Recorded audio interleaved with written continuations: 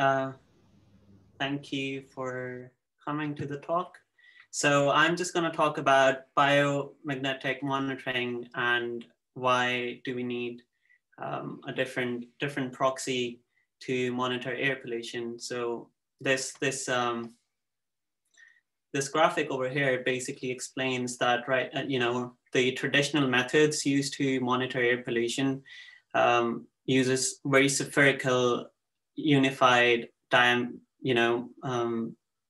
particles where they take into account particulate matter in terms of their diameters, which is basically either PM10, which is all the particulate matter, which is less than 10 microns. Then we have PM2.5 measurements, which you might have seen, which are every other particle, which is less than which is less than 2.5 micrometers.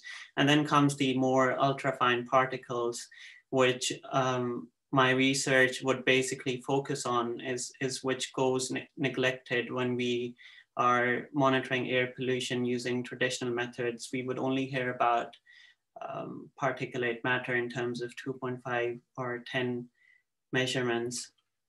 So why do we need, what's the big picture that right now the concentration of anthropogenic particulate matter is increasing, and it's an increasing risk to public health. And with increasing urbanization and people, the cities developing, even though there have been stricter, stringent policies to curb air pollution, there's still more exposure to air pollution than it was before, and this would increase year on year. So the traditional air pollution monitoring systems do not give a full picture of the pollutants present. They do tell us about the amount of particulate matter in terms of their mass per unit volume, but that is something which could go more higher resolution, and that is where we come in. Using magnetic and microscopy techniques. We can pick up these ultrafine magnetic particles which go unnoticed, and biomagnetic monitoring is one of those things where we can use trees and leaves to tell more about the source of particulate matter. And the aim is to basically mitigate air pollution using specific tree species, where some tree species are better at accumulating particulate matter than other species. And obviously the height comes as a factor, because after a certain height, there could be a vortex created where instead of mitigating air pollution, the trees actually inhibit air circulation, which can increase local concentrations at a particular road or a building. So why biomagnetic monitoring? Because it can be used as an estimator of ambient PM concentration. It is a good interface for both dry or wet deposition. Wet deposition is in terms of rain, could be snow, could be anything. It could be suitable for spatial studies, and can also, provide a way to, exhibit different magnetic parameters across different cities, where some cities might have more vehicular related pollution, while some might have more industrial related pollution. The aims are to find out about the nature of magnetic carriers in air pollution at the nanoscale, also develop and interpret more like the magnetic proxies of this air pollution, go to cities where air pollution is a bigger problem and where we can quantify it, and then kind of use it in cities in Europe. So Lahore is one of the cities we might be focusing on. And then basically the final kind of aim is to actually mitigate air pollution using the data we might get from these monitoring techniques. So this is basically not my data. This is from a paper.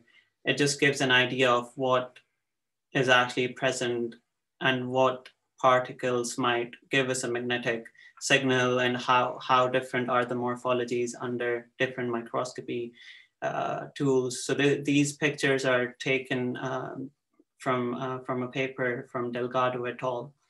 And this study was done in Italy, and it basically shows different kind of particles present. A good one, which is also magnetic, is ferrite over here. It's an iron oxide, and it's usually associated with vehicle parts abrasion and stuff like that. Some more different particles over here. You can see how some industrial related particles have a very distinct euhedral grain over here. Some of them might also be magnetic.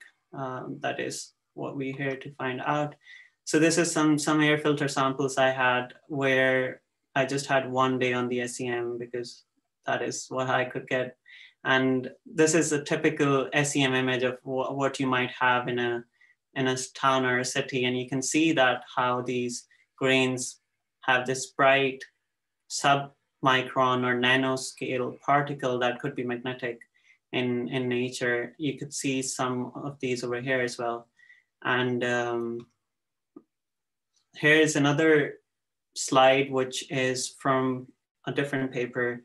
It's basically applying TEM to particulate, to look at particulate matter. And this is how you can see the scale over here is on nanometers. So we can see how important are these, these ultrafine particles, which would have a superparamagnetic, signal as well attached to it. And this is what we would focus on. These are not my pictures, but this is something.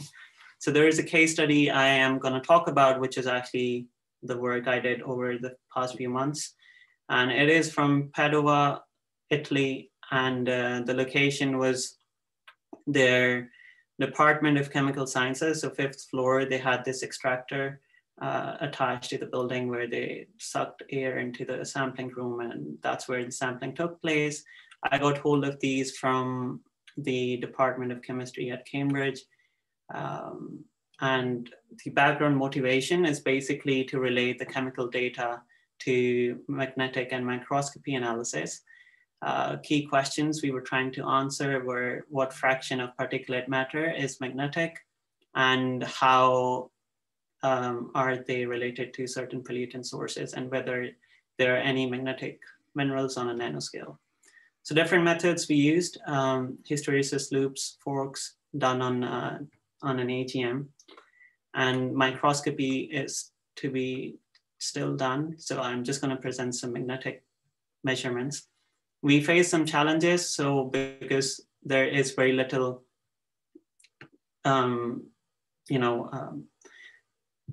material present on the air filters, it had a very weak remanence, and we noticed there was a background remanence coming just from the blank probe. So there was also difficulty in optimizing the sample mounted on the AGM. So we came up with a measurement protocol where we measured the blank filter, blank mount with the grease on, and then we corrected, our actual measurement by subtracting those averages of the blank samples to ensure the sample signal was accurately presented. So here you can see that these are the blank measurements, and you can see it's not purely diamagnetic. There was some remanence over there, and this is what could have, contaminated our data. So we subtracted this from our measurements over here, and we slope corrected our hysteresis, which is presented over here. So these are the winter samples on the left, the summer ones on the right. You can see the winter ones have a higher total magnetic moment, which is what we would expect, because usually winters are usually more polluted. So these are the averages of all the winter samples, like 15 samples, and all the summer samples. And what we can see is that you can see that there's a superparamagnetic signal over there, and that there's a SD, it's extending into a single domain, a stable ridge. And you can see there is a coarse pseudo-single domain to multi-domain background signal in these winter forks. So the summer ones, it's not well defined because the measurements are still going on. So it's a bit noisier over here, but it still has some super paramagnetic signal, which is present, and a more pronounced PSD signal in the summer ones. So these are just some sample, an individual sample where I just want to mention how the derivative of the DCD curves shows us that it goes beyond the coercivity distribution, goes beyond 300 millitesla. So probably highlighting as something else present other than magnetite. This is the summer one. You can see at around 300, we can see the coercivity distribution. So presence of magnetite probably. So the coercivities for both of the samples were very narrow, between 5 to 8 millitesla. So typically of a soft magnetic fraction such as magnetite. And this is a day plot, basically basically showing that it's lying within the PSD to MD range, and ultrafine, super paramagnetic contributions at this part, could be present in the winter samples. So these are the total, this is a kind of a box and whisker for the total magnetization for each of the samples. And you can see that even though the winter ones are a bit higher, the median isn't very much different from the summer sample. There was no correlation found between the total magnetic moment and the mass of PM. This is for the winter samples. So we failed to reject the null hypothesis that the magnetic moment is related to the mass. So what are the challenges we might have? Different biomagnetic proxies have different signatures, and we might have to calibrate that for different species. We need to correlate the magnetic signals to PM concentrations, and they might not be true from cities to cities. This is a leaf sampling campaign which we are planning to do in Lahore, Pakistan. So it's basically picking up some leaf samples and at different heights and at different lengths of the road, and then kind of taking their SARM measurements and their SARM measurements as one of the proxies to tell how magnetically they're different, and also microscopy on these samples to tell us about the different morphologies of particles present. I would like to thank my supervisor, Rich Harrison, for helping me with some of the stuff in this. And thank you for listening.